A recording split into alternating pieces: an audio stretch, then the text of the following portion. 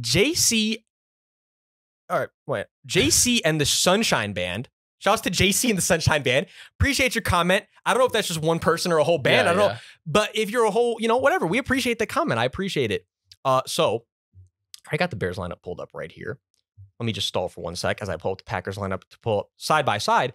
But I can already get going on this tangent where it's like, and I was telling you this before, they're Packers fans, and again, it's just the rivalry you guys have, right? Like, you guys always, Packers fans and Bears fans are never willing to look at each other objectively. You guys just aren't. I feel like as I've gotten older, I'm willing to. Yeah, like, okay, let me say most. Most are just, because you're a logical man, bro. But most people just don't have that in them. Like, they just can't get it. They can't sacrifice the pride of just actually looking at it objectively.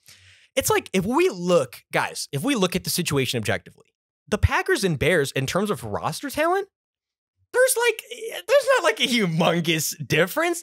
That's why I think I just say, like, Bears fans and Packers fans, y'all crack me up with this, because it's like my biggest rivalry, like Saints and Falcons fans. It's like we just hate each other. It's not like even if the other teams are good, we'll be honest. It's like they're good, but I just hate them. Like, it's like I hate them. Like, we just absolutely, my blood boils. Screw that team. Like, Packers and Bears fans, it's always just like there's no in between. Like, that team just sucks. Like, they could be so super competitive. You guys could have be the exact same team, and it's gonna be that the other team sucks. I guess that's my point. Is I think you guys overthink it about each other. Is that you guys both are young, talented teams with budding stars and a few guys that are really lead at their position. And then you guys lack a few things in between. But like, I think, again, like similar situations. And I think that's just my main point, is I think a lot of people like overthink it. It's like the Bears and the Packers at the end of the day really aren't too much different. If Jordan Love ends up having that same potential that I think he has, and like, a lot of people think he has. Yeah. Not much to say, man.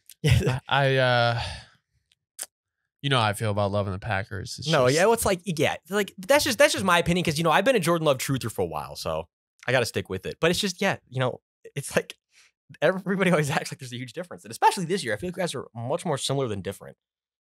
Oh yeah, 100%. People think like one team is way better than the other. They're pretty similar this year. Absolutely. Like, I could see them; they could finish very close in record.